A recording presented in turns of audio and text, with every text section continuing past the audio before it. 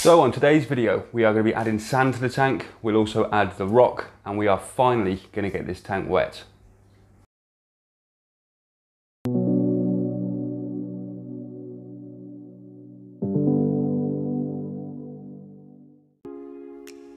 So first things first, we've got the rock. This is the D&D Aquascape rock. It's pretty much the only stuff they stock in my local fish shop, and I wanted to actually hand pick it so I could pick up a few bits. I think I bought four or five pieces, broke them up a bit further, restuck them together, reglued them together into a scape that I was happy with. I think there's only 4 kilos of rock in there, so it is actually a small amount of rock, but it is quite a small tank, and I wanted to go for a minimal sort of look in this tank. I wanted a lot of negative space. I didn't want it to exceed half the height of the tank, and I also didn't really want to exceed half the width of the tank. I think I've gone a little bit over that, but I'm really happy with how it's turned out, especially with the sand in there. The sand that we went for was the Carib Sea Aragonite.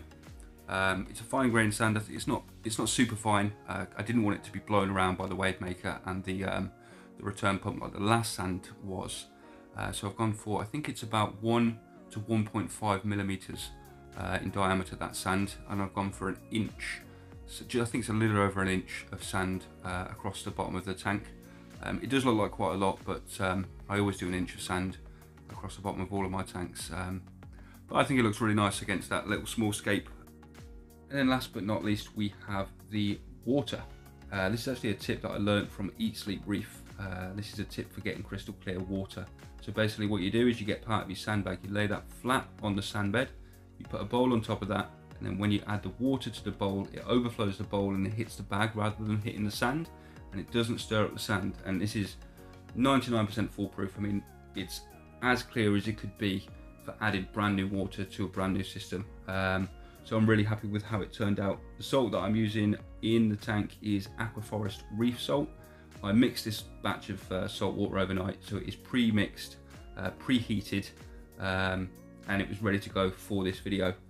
I'll do a little tank tour of the tank at the end of this video. This will pretty much wrap it up. It's only going to be a short one this week because there's not much you can really say about adding sand, rock and water to a tank.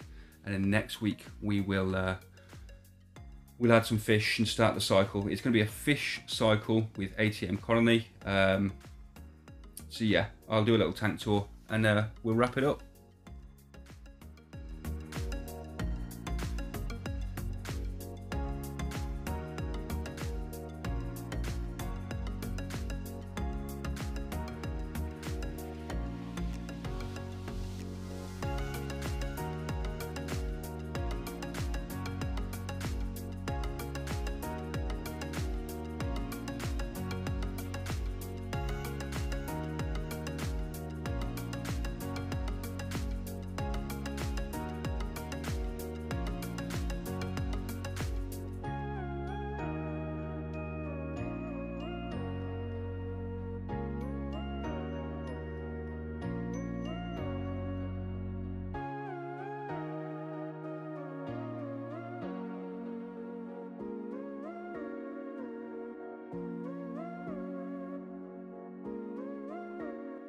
So that about wraps it up for this week's video. It's a really short one this week. There's not really much I could say about adding sand, rock and water to a tank.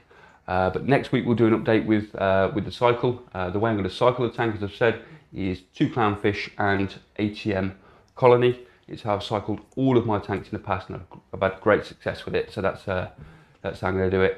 After that, you probably won't see this tank for a good few weeks because it will just be maturing and then waiting until I can add some corals.